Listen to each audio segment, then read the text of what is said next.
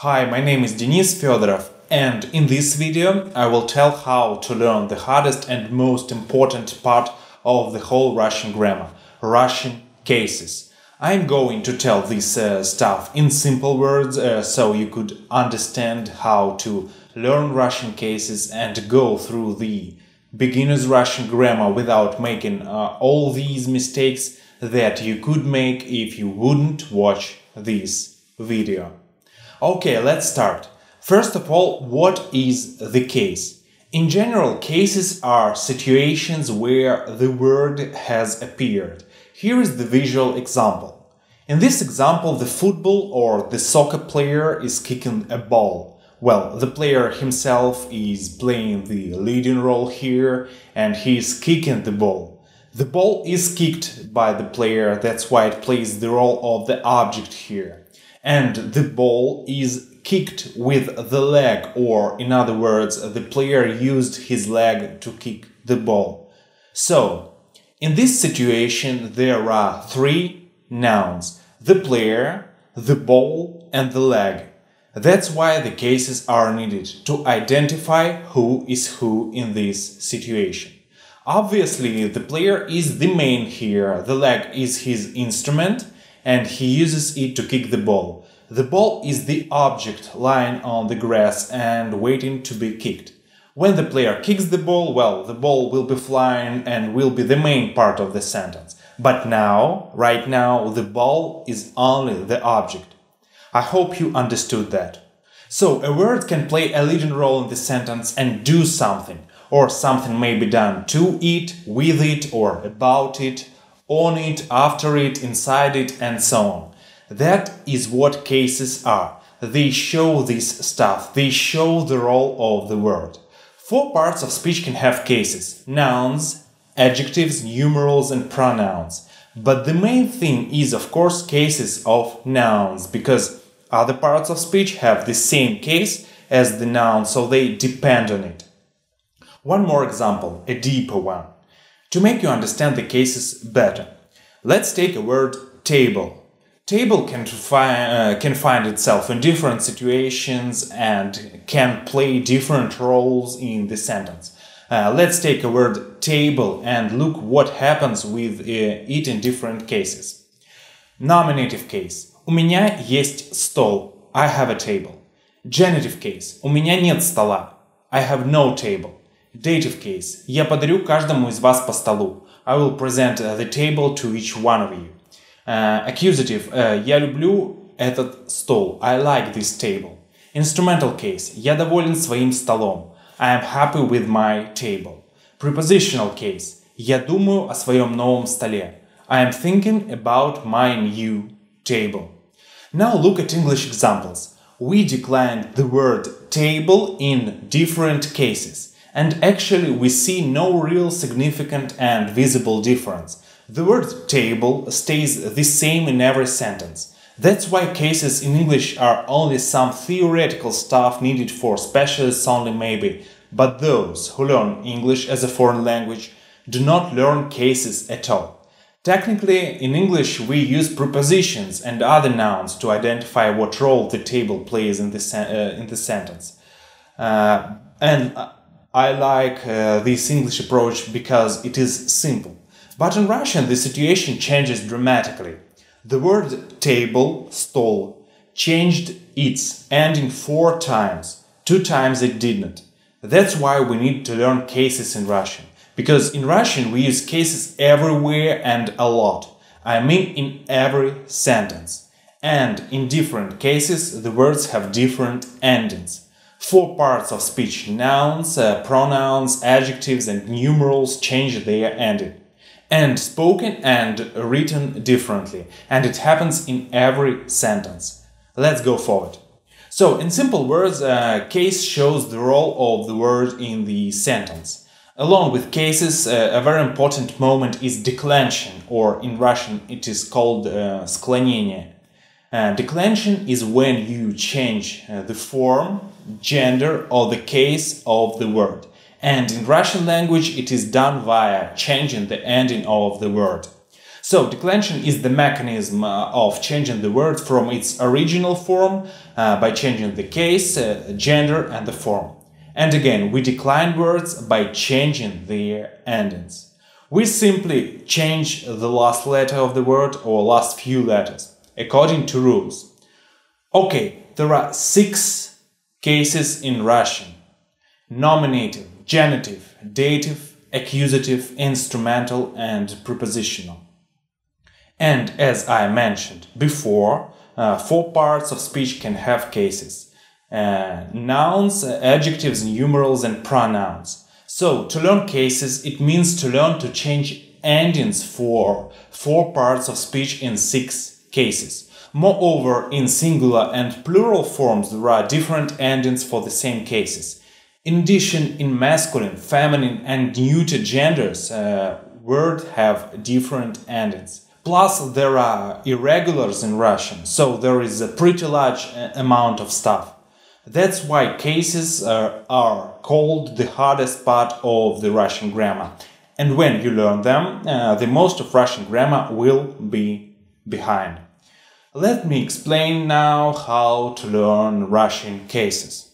The key to understanding cases and learning to decline words lies in the first unit of Russian grammar, Russian cases of nouns. To learn cases in general, you must first master Russian nouns, the main part of the speech. Because first of all, the case of other parts of speech depends on the noun. They have the same case. Second, the mechanism of declension of other parts of speech is the same as in nouns, but more simple. So, in the nouns unit, you will learn how to know the case and how to change endings. And later you will be applying your knowledge to other parts of speech, and the difficulty level will be decreasing. So, the noun is the main and hardest part of Russian grammar, and the thing is that you need to learn it first. And it means to learn the basic information about nouns, to learn the forms of nouns and to be able to change them, to learn genders of nouns and to be able to identify the gender without any stumbling. And only then you learn cases of nouns. So, to learn the cases, you need to learn forms and genders first. Genders. The situation with Russian genders is pretty different from English. Yes, we have the same 3 genders, neuter, masculine, and feminine.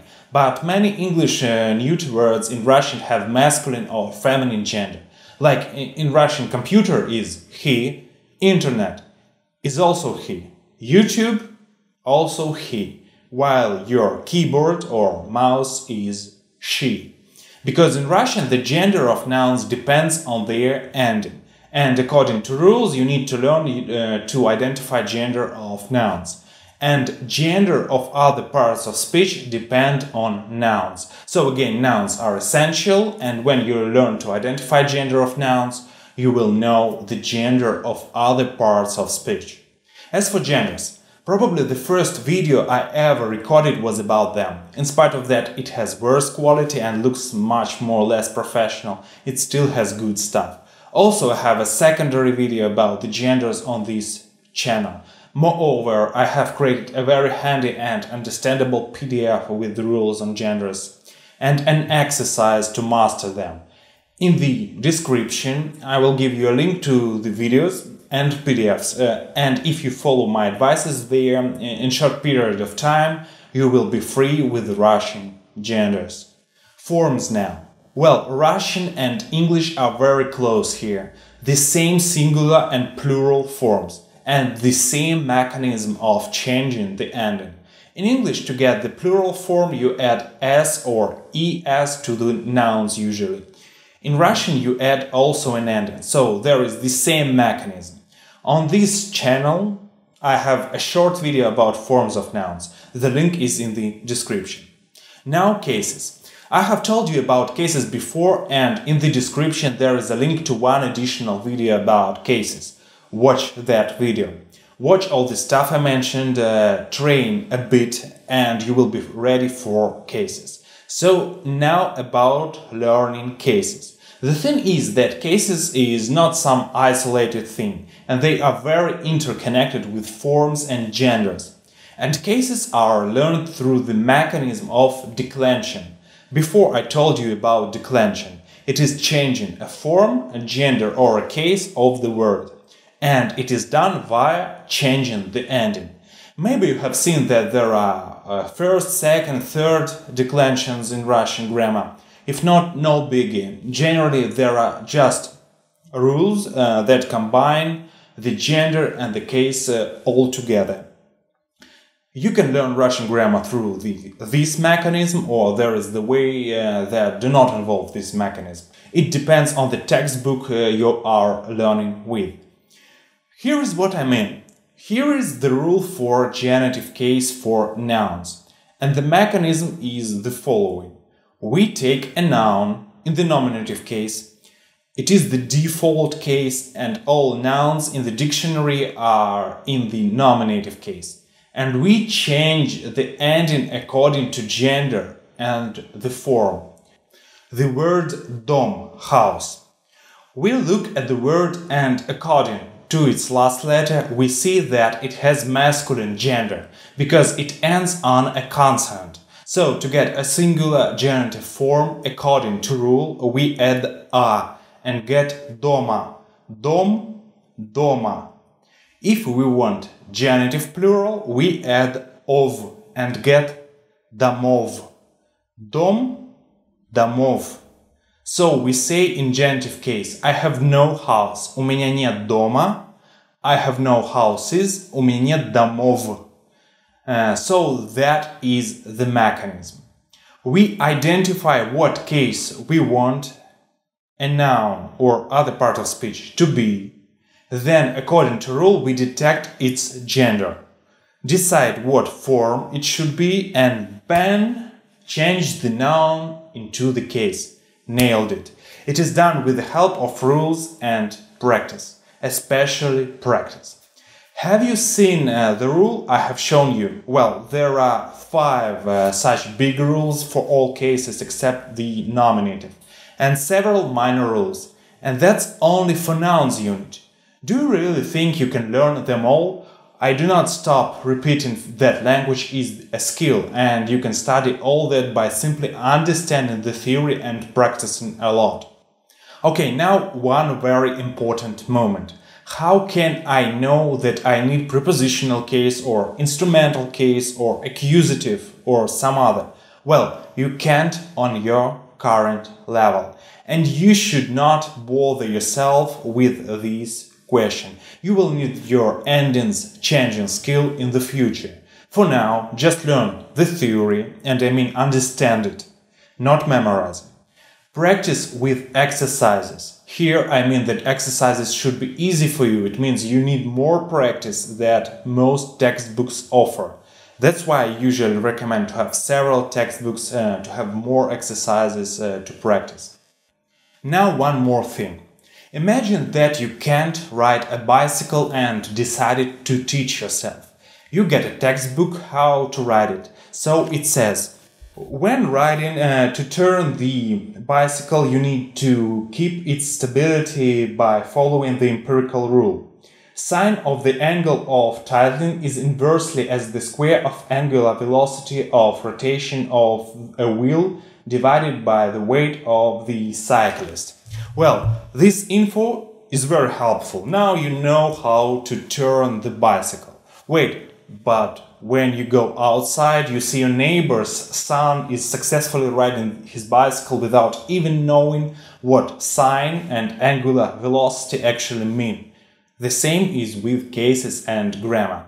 There are so many rules there. What you need to do is to go through their learning, understand them, practice a lot, develop proper patterns and habits. Then to forget all that stuff but speak and write properly according to properly learned and formed habits and patterns. That's how it is done. So read this stuff, try to understand it, complete exercises, then complete even more exercises until they become easy and boring for you. And you will learn Russian on a really good level. Well, that's it, the bigger picture. It covers a really big amount of stuff, so I am glad that now you know how to learn Russian cases and Russian grammar. Thank you for watching and bye.